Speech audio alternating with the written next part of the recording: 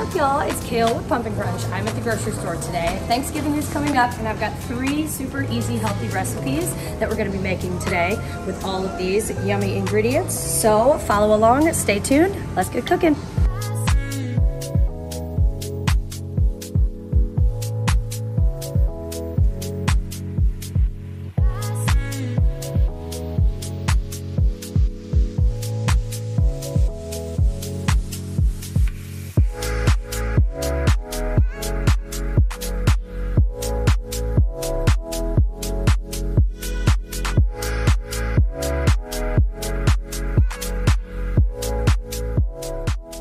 Back home, look at this beautiful spread of ingredients. So we're making 3 things today. First thing we're gonna be making is a kale chopped Caesar salad, topped with some pomegranate seeds, some almonds, all the pretty things.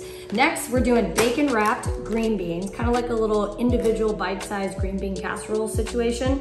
And then lastly, I said healthy, but it's not, but you gotta splurge a little bit. We're doing some crescent roll wrapped brie stuffed with pepper jelly. Very exciting, very delicious. First recipe we're making is a kale Caesar salad. Kale, like me.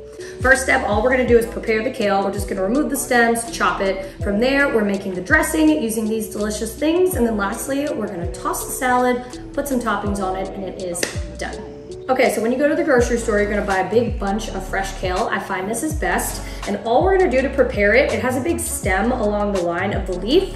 You're gonna remove the kale from the stem, super easy, and then you can either use a knife on your chopping board, or I find it easier to put in a food processor and just blend it. Basically, you just wanna get the kale into super tiny little pieces for our salad.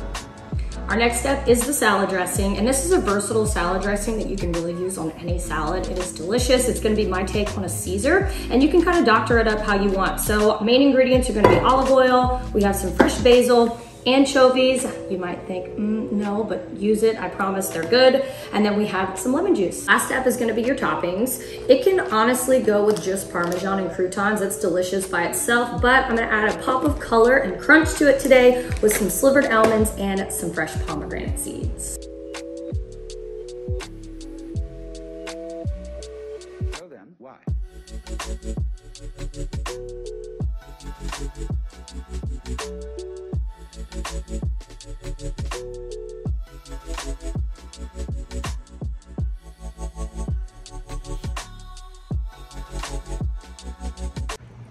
And now you're gonna beat the hell out of the croutons.